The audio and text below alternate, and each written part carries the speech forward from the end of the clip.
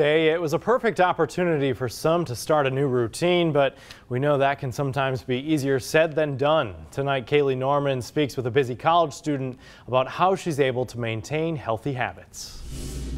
Kelly Goff is a busy college student and athlete who says that her health is very important to her. She says that she's able to maintain her health and prioritize it by writing things down in her planner to help her keep herself motivated.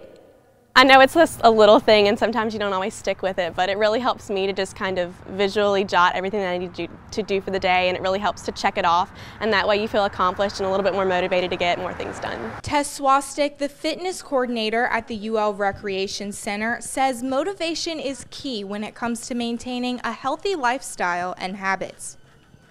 I think the biggest thing is finding what you like, giving something a try. I always say try things twice. It's always kind of weird the first time, or you might not be sure. Swastek says there are many ways to improve your health, and the easiest way could be to incorporate new habits into your everyday activities.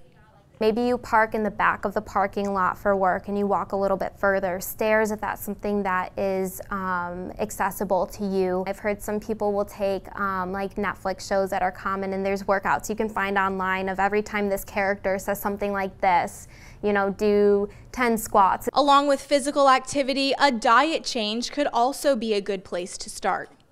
Being a student athlete, it's really important to fuel your body. What I like to do, I kind of like to meal prep the week before. That way, if I get home late, I can just, you know, whip up something super quick out of the fridge and then have it ready to eat.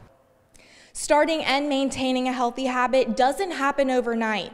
It takes time, dedication, and patience. But something just as simple as drinking more water in your day-to-day activities could improve your health more than you think. Reporting in Lafayette, I'm Kaylee Norman, KATC TV 30.